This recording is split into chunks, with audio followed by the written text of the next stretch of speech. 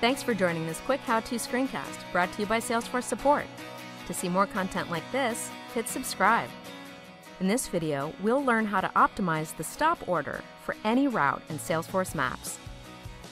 You can select a stop order manually or automatically generate and optimize a stop order that minimizes your driving time and distance between stops.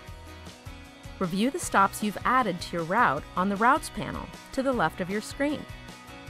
To lock or mark a stop as your route starting location, hover over the stop.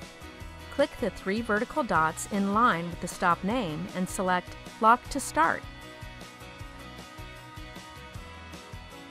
To lock a stop as your ending location, follow the same process and select Lock to End. You can reorder your other stops manually or automatically. Click and drag stops to reorder them manually, and lock your stop order. And click Get Direction to generate directions between your manual stop order. Toggle off Lock Stop Order and click Optimize to reorder your stops automatically.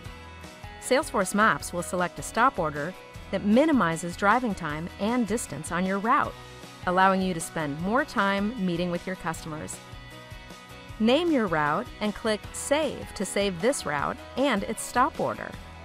Select a date from your Salesforce Maps route calendar and click Save to schedule your route for this date.